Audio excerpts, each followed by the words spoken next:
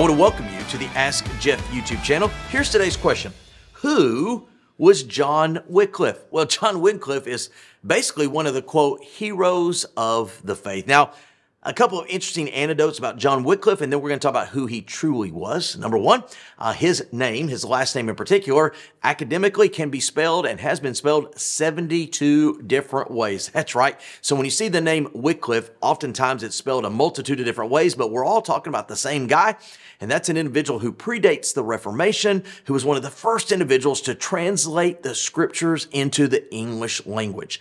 And because he did so, he created a very monstrous enemy known as the corrupt Roman Catholic Church of the pre-Reformation days. They despised, they hated John Wycliffe because once the scriptures were put into the hands of the people where they had access to it, they saw that at that time the Pope, the cardinals, the priests, they were lying to them about indulgences and purgatory and a host of these other issues. And so what did they do with John Wycliffe? Well, they do what they do to all heretics. They burned him. But that wasn't enough. They actually burned him, put him in the ground, and then years later got so mad at him again, they exhumed his body and they burned it a second time. He's probably one of the most despised characters of humanity's existence by what we know as the corrupt Roman Catholic Church, because he dared, please note my gift of sarcasm, he dared take the Word of God and put it into the language of the everyday person where they could read and have a personal relationship with God himself and not go through a pope, cardinal, and or priest. And so John Wycliffe was a Bible translator, hence Wycliffe Bible Translators that we still have this day, that organization.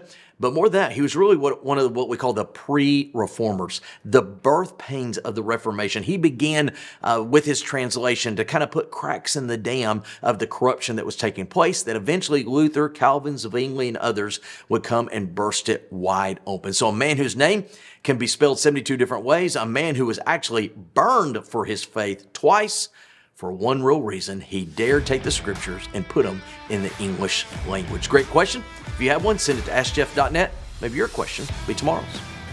Thanks for being a part of today's daily question. Now, we answer a question each and every day. Please feel free to submit a new question at AskJeff.net. We may not have gotten to yours today, but we eventually will continue to be a part of this. Subscribe so you don't miss out on a question every day.